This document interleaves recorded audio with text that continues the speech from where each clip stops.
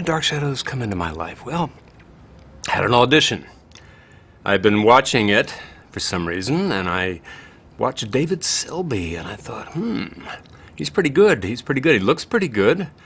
But I think I can do this. I think I can do this. Okay. So I had an audition for the Christopher Bernot part, and came in there. I aced it. I did great, but Dan Curtis just stopped everything. And he said, "This guy sucks! He's horrible! Get him out of here!" No, I'm kidding. I wasn't that bad. He said, "This guy should play the thing in the box." And I said to myself, I don't want to play some stupid thing in a box. I want a part. Turns out the thing in the box was Jeb Hawkes, who grew very rapidly, and I made my debut as Jeb Hawkes. But there was one thing. I was discovered actually in A Patriot for Me. Linda Otto was the casting director. She saw me. I was naked in this show.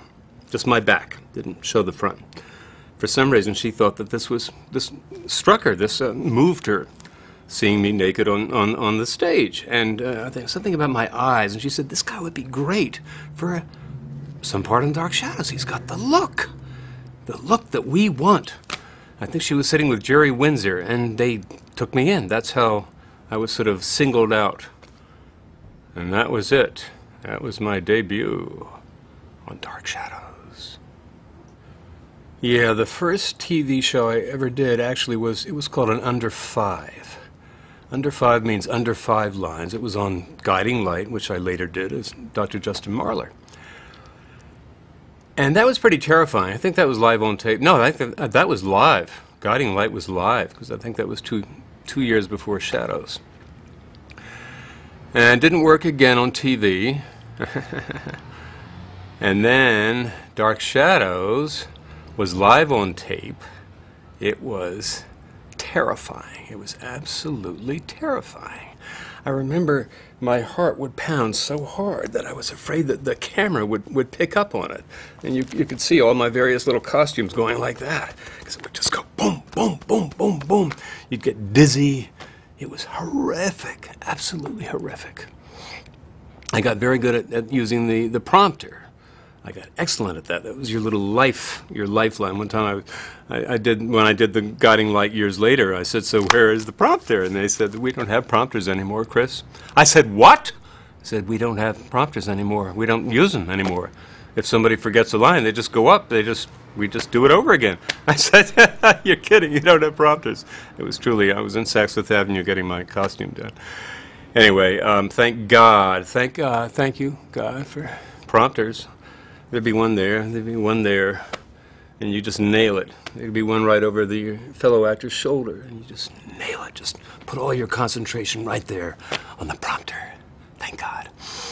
And there were times, I remember one of my first scenes, I was recovering from the flu, and I was always, my runny nose and coughing and everything, and at one point it started bleeding. And I was doing this very intense scene, trying to keep my blood from running out of my nose, because I know if I stopped, it cost $20,000 and you'd be fired and everything. Trying to snip it back in. It was really, really not a nice experience. What else? Ah, yes. Couldn't stop. So, if you had a knife in somebody's neck and it was in a cane and you had the wrong cane and you could kill Elizabeth Ice, and that happened. Oh, everything happened. Live on tape is terrifying. Actors will never know the terror of the old days. And I think it gives you character. Makes for good actors. Yep. Yeah, Jeb Hawkes was sort of the evil incarnate. And how do you act that? How do you sort of bring that to life?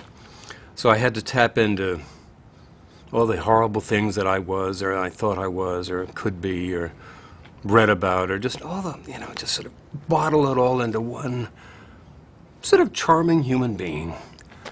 And I did that, I think, pretty well.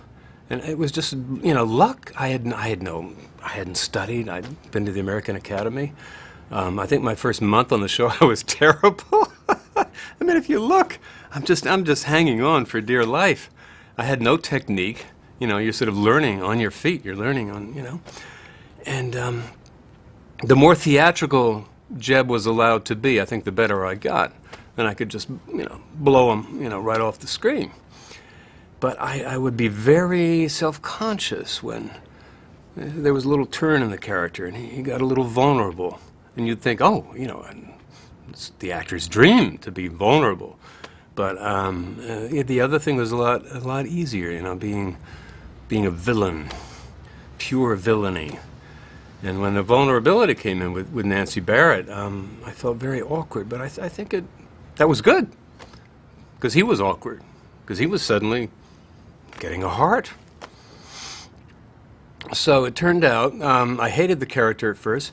I loved him. I loved his theatricality and his chutzpah. He was like, yeah, you know, I don't know if you ever saw Clockwork Orange, but the character of Alex, Malcolm McDowell, was sort of an extension of Jeb Hawkes. I would have loved to have gone from Jeb Hawkes to Alex in Clockwork Orange. I went, and then Midnight Cowboy and The Graduate. And, you know, I've got my little list of dream parts. So that was Jeb. And then there was Cyrus and John Yeager. I was amazed at Nancy Barrett's incredible technique. She could do anything. She was an acting machine. She was a crying machine. She was just pretty remarkable. And it turned out she was fun. I had more fun with Nancy Barrett. I had more giggles with Nancy Barrett than any other actor or actress on the show, except for Mike Stroka. So I love Nancy. And damn, we should work together again, you know? Be great. She still looks great. I still look great. Mr. Mike Stroka. I miss you, Mike. I love you. I love this guy. It's hard. It's hard to talk about Mike because he was my best friend on the show. He sort of took me through the ropes. He took me out drinking at the Brittany, told me what girls were available and what girls weren't. None of them were really available. But that didn't stop us. And various other things, which I guess I shouldn't really mention, me and Mike Stroka. But we would have fun together and do crazy things together. And I really miss him. I love him. I love him. And I don't think he ever really reached his potential as an actor. He could have been an incredible actor. And what a face. Incredible face. He could have slipped into that Al Pacino, De Niro time, you know.